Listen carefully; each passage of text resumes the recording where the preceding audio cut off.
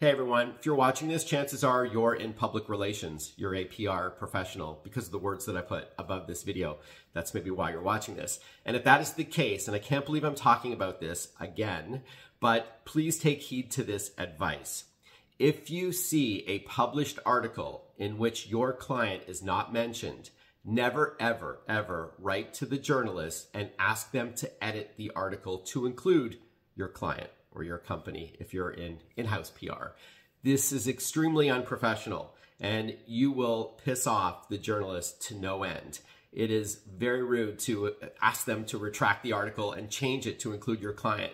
So never ever do that. This happens all the time. I'm very fortunate to be writing for USA Today weekly for 24 years. And inevitably, the day after an article is published, I get a flood of emails from companies that were not included. It happens. You can't include everybody. But the right way to handle it is to ask the journalist, hey, if you're covering this topic again, can I tell you about our product, our solution, our service, our app, our game, what have you, and nurture a relationship with that journalist. I know it can be challenging to cut through all the noise. Everybody is inundated, but it's all about, timing and about having relevant information and, just developing a rapport with that journalist, and that will go a long way. Never, ever ask to have an article edited to include your client. You are risking being blacklisted by that journalist as well. So I hope you don't mind this rant. I just wanted to give you this advice, and you can post your thoughts in the comments section, have a dialogue with me about it, or you can DM me. I know there's a lot of pressure